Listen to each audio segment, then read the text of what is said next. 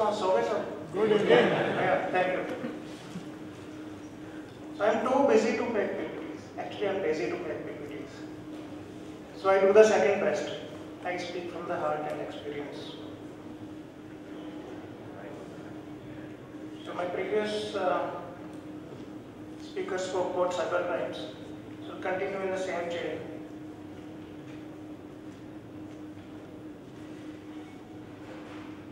Today morning also I was at a conference in Delhi on secure IT. So I told them a story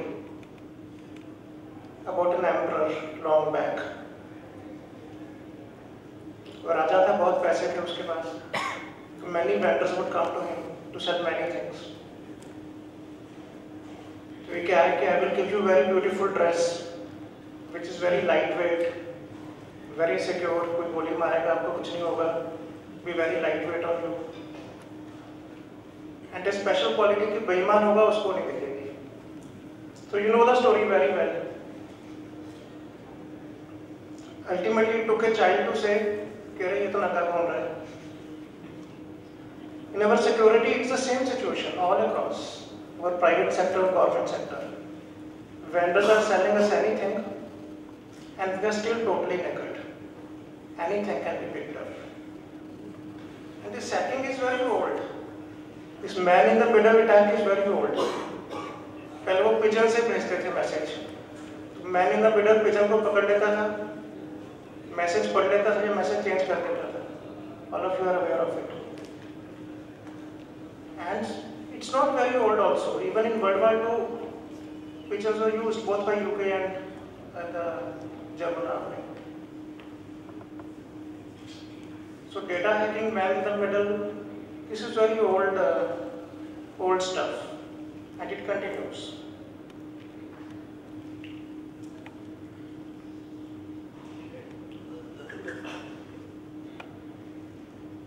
So after today's meeting, I was at the airport at 1 o'clock. So I went to a bookshop in Delhi at the airport. And I saw the top 10 popular books in that bookstore. First one was Jugaad.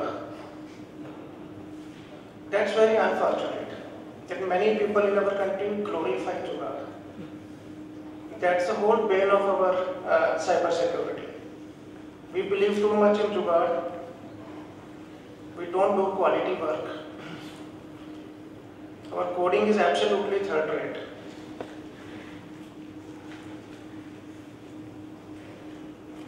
I see mission mode project after mission mode. Passwords stored in plain text or hashed at the best. No sorting done. Many passwords in government as well as in the private sector. What is a password? It's a password. Or ABC 123 or 123456. Or NIC 123. Now NIC says have stronger passwords, minimum 6 letters, 1 capital, 1 special character. So 80-90% of the passwords are NIC with M capital at 123. So it's very easy to guess passwords, even if you are storing and hashing the passwords without sorting and so on.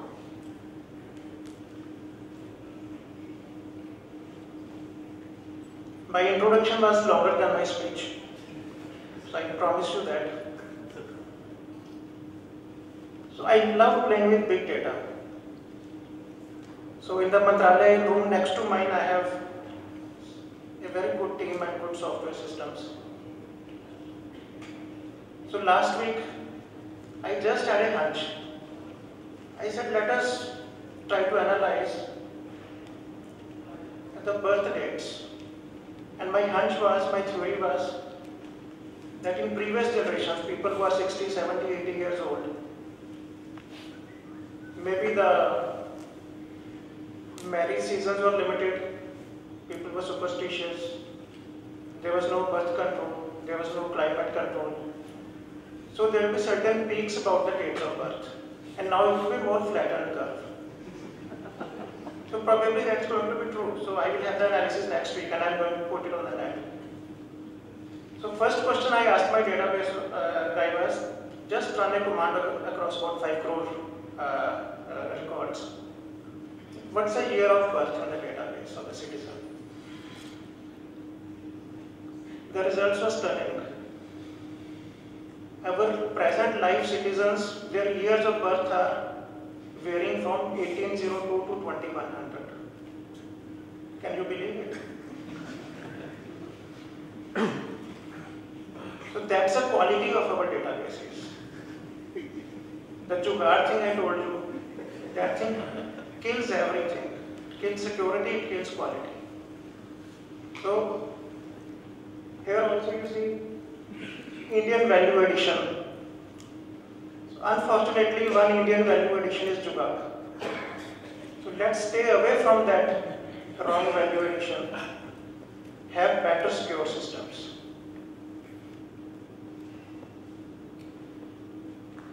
Last week, 3 different persons came to me in Mantralaya. One came from Mumbai, one came from Pune, and one from Nagpur. All were victims of financial cybercrime. मैंने कहा कि सीधा मेरे पास क्यों आए हो? तीनों ने कहा पुलिस ने हमें बोला राजेश अग्रवाल के पास जाओ अगर पैसे वापस चाहिए पैसे। They were not lodging FIRs. They said go to adjudicating officer and write it. Last year in the entire country, 49 judgments were made. Unfortunately, all 49 were mine. Across the country, nobody is doing their jobs. Police के पास FIR lodge कराने जाओ. You know they are working very hard. Not working very hard, but working very hard. Supreme Court made observations, and you can look up the word in the dictionary. What is working? P-U-R-K, not W-O-R-K. Maybe it started from a Bengali police station. क्या कर रहे हैं? Working very hard. Nobody knows the basically origin of that word. So FIRs are not lost. The victim goes to the bank makes him run around for 6 months. You go to consumer forum, they will say not our job. You go to adjudicating officer, no, it has not fallen right yet. So in the last 1 year, we have passed 49 judgments. And all of them are on the net on it.maharastra.gov.in. Some are very interesting. I will quote only 2-3 interesting judgments before I finish. In fact, the very first judgment I passed 2 years ago was husband-wife case in Pune. Both are software engineers. So wife lost a dowry case against the husband. She knew the password of the husband and was foolish enough not to change it after the fight. So she logged into the husband's account and father-in-law's account, took printouts of chat sessions conducted over Gmail and all, and used them as evidence. So let me ask you a question. If you walk into a colleague's office or his cubicle and you see his Gmail is open or any mail is open and he is away or he is looking away, is it right on your part to look at the content? Yes or no? Is it legal or illegal? Is it legal? Yeah, it's immoral or unethical, but probably legal. Okay. Let us say it's very interesting stuff and it's a long email. Okay, you have a glance at it, okay? Maybe very juicy, maybe partially legal, partially unethical, partially ethical. Now you scroll it down. Now you are being an active party, you are doing something. Does it become legal, illegal? It becomes slightly more unethical. But legality is still very fuzzy. Okay. So you don't have to crack or guess a password. If the thing is open, you read it. You are saying it is, all of you are agreeing that it is probably unethical, but probably legal, not illegal. Very difficult to prove. But you scroll down, yes, you are leaving a trail, log trail. Now, if someone has put his password on a yellow sticky note or written on the wall nearby, you will mostly find this is the case. And now, if you basically open that thing, log into the address, probably most of you will say that it is not so legal. So, unauthorized access hacking does not mean cracking the password. That was one of the aspects I tackled in my judgment. Second, more interesting for you was that I said that when the bond of trust is broken, even between husband and wife, or employer, or anybody, even picking up the phone and reading the SMSs, that's hacking. Picking up your spouse's phone and seeing the last dialed numbers, that's not so good legally. That can actually cause divorces. Yeah? If you are calling the wrong kind of people, if she finds out you are calling your girlfriend at 11 in the night, it can be problematic. And I am saying it goes under against IT Act also. Incidentally, this judgment was appealed against in Delhi High Court, which also upheld this judgment. So it's now a case law. There was an allusion to intermediaries' liabilities, section 43 and 43A. Your bank statement. Now most of you are employers also. And you may have given your salary accounts to your employees. Can you get a detailed bank statement of your employees? So not so good. So I have made it a breach of privacy. An employer has no right to get detailed bank statement of an employee.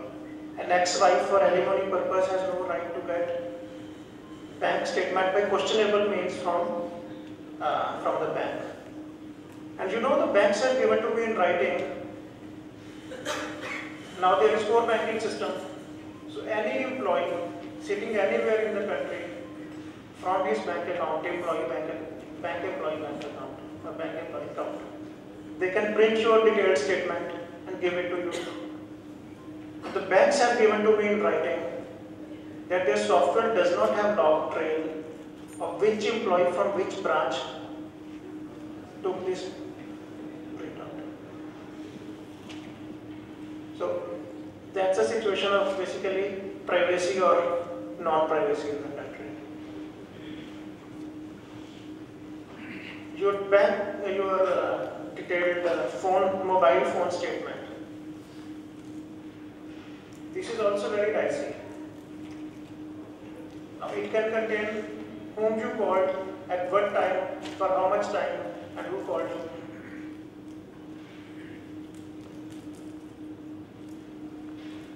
Now in US there was a case that this data leaked out, that a girl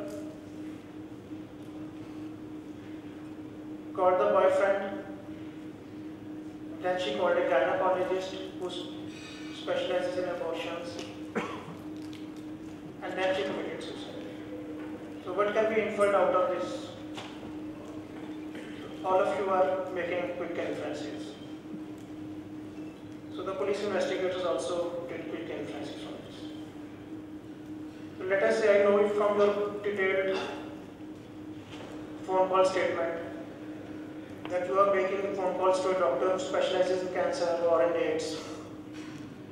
Quick to make inferences. You see that police commissioner is very pally with a builder, there are 20 calls to a builder. So you can make your inferences. So that is also a detailed, basically very private document, should not be leaked out. So I have had Vodafone in one case guilty of this, that they gave the detailed bill statement to a wrong person to whom they should not have given. So we are in very interesting times, especially privacy, the role of intermediaries. security, we are not very conscious of coding quality. We are not very conscious of configuring our products well. In the evening, just before I came for this meeting, I was sitting with the Secretary of the State Government. We were talking of security. And I told him every database in this country is for sale. Every database. Every database. Then I told him, as a joke, you give me 50,000 rupees cash. You give me 1 week's time. You tell me the name of any department of yours. Next week I will give you the database of that department. Any of you sitting here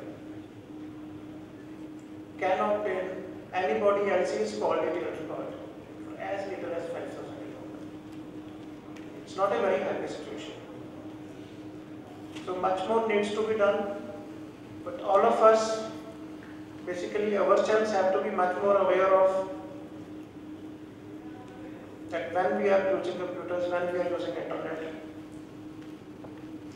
we have to be conscious of how much we open ourselves on the net, on Facebook, on social media, how we use our passwords, how we store our passwords, how we remember our passwords, what kind of products we use, and how we basically train our employees, keep a check on their attitudes also.